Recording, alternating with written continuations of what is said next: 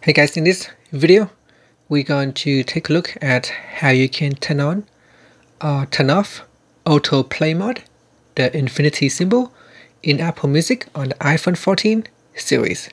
First, let's go back to the home screen by swiping up at the bottom of the screen. And on the home screen, open up Apple Music app. Then in here, tap on the playlist and start to play your music.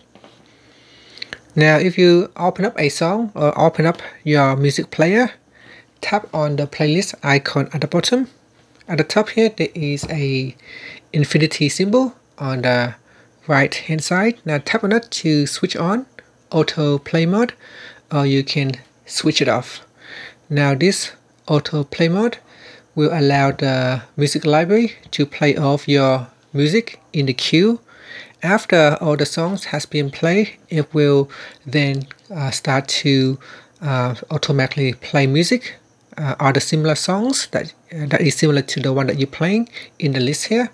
This is very similar to Spotify, where after your music has finished, it will search for similar songs and then it keeps playing endlessly. And that's it. Finally, you can swipe up to go back to the home screen. Thank you for watching this video. Please subscribe to my channel for more videos.